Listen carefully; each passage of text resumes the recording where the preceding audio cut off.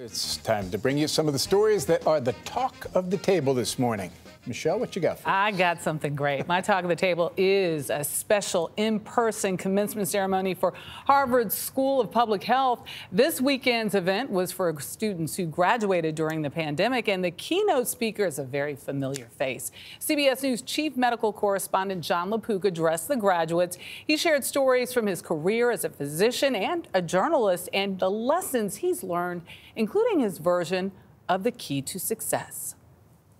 No matter what hat I am wearing, I've come to understand that no credential in any field is as crucial to success as the ability to experience and practice empathy.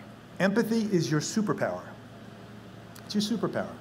He says that all the time. Dr. LaPook also told the graduates there will be tough times ahead, but they have chosen a career that can bring them great joy. I also want to give a shout out to Sam Furnival, who is Dr. Jon LaPook's medical producer's son. Amy Birnbaum, a long CBS News producer, and Sammy graduated from Harvard Law School. There it is. But let me say this about Jon LaPook. Jon LaPook teaching you about empathy is like Sinatra teaching you how to sing. Oh, there is none better and no more deeply empathic human being walking the earth. He is the salt. Dr. LaPook is a gem indeed. Yeah, and he's a great doctor too, I have to say. Good to have him here at CBS with us. Yes, yes.